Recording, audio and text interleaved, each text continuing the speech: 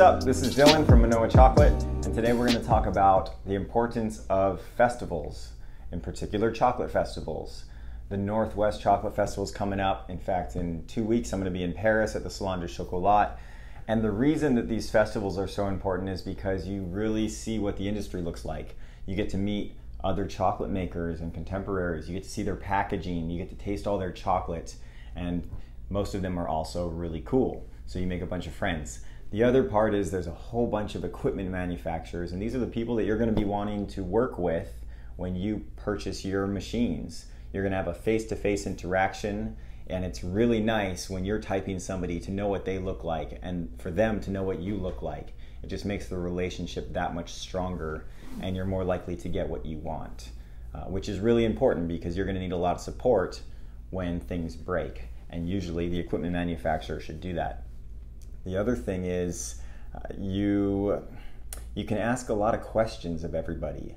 You can avoid a lot of the mistakes that other chocolate makers have made. And in craft chocolate, everyone's very open. In industrial chocolate or industrial industries, from what I've noticed, people are closed off. They're not going to share their secrets. Everything is proprietary. In craft chocolate, the reason that I do these videos, we want to share with everybody what we've learned not to do and what we think is good. And that may be good or bad as far as what we're doing right now, but we want everyone to learn from our mistakes. And for craft chocolate to be super high quality, that's the only way that we're going to stand out as an industry and keep growing, because craft chocolate is going to, it needs to be about making the best chocolate instead of the most chocolate. Whereas industrial chocolate's the other way around. They're making the most instead of the best and adding lots of milk and sugar. So if you want to make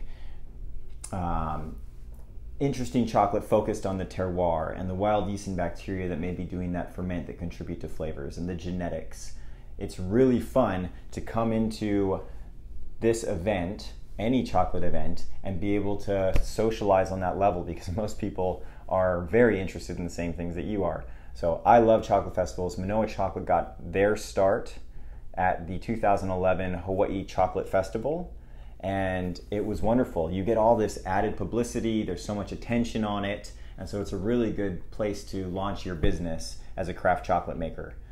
So we hope to see you there and talk and eat and share chocolate.